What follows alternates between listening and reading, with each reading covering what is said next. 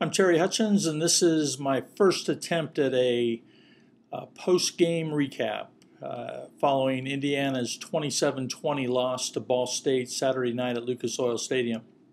If you were at the game or watched it on ESPN3, there's several things that jumped out. We saw the gambling Kevin Wilson. On the first drive of the game, IU goes 15 plays and scores on a Matt Perez 9-yard run. But the 9-yard run came on 4th and 1 at the Ball State 9. Wilson decided to gamble, not kick the field goal, go for the touchdown, and it worked. Perez got outside, scored the touchdown.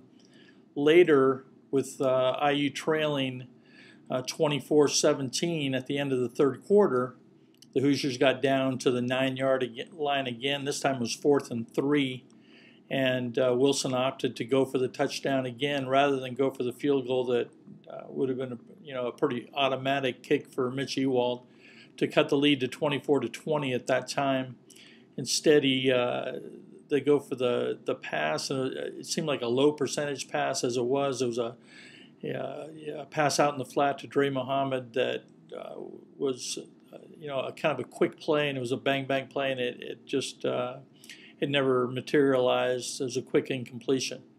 So, whether you like that style or you don't, I think we got the feeling tonight that that Kevin Wilson's going to be a gambler. The quarterback situation, so much talked about over the last month. Who was going to be the quarterback? Ed Wright-Baker, Dusty Keel, Trey Roberson. This week we learned it was going to either be EWB or Dusty Keel. He went with Wright-Baker and stayed with him. Went with him the whole game. He had decent numbers, 20 for 32, 272 yards, long touchdown pass to Marlo Belcher. At the same time, he had happy feet in the pocket. Made some questionable decisions, I thought, at times, but at the same time, probably not a terrible performance for a first effort for DeMarlo Belcher, for Ed Wright-Baker. Do they stay with that next week against Virginia? Do we see multiple quarterbacks in that game? That'll be determined this week. My guess is that Ed Wright-Baker comes back and starts against Virginia now. But maybe they explore their options and go to another guy, whether it be Dusty Keel or Trey Roberson in that game, just to see exactly what they have. And then the other big story out of tonight, though, was just the play of the defense. No pass rush, didn't stop the run, couldn't come up with a big play.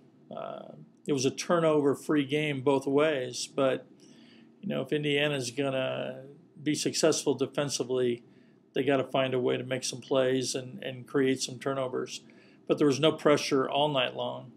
Rarely were defenders in the backfield. And, in a lot of ways it seemed like the same old Indiana defense from that standpoint. And that is definitely a point of concern and something that I'm sure will be talked about a lot between now and next Saturday night, when Indiana plays Virginia at Memorial Stadium. So that's my first attempt at a post-game review.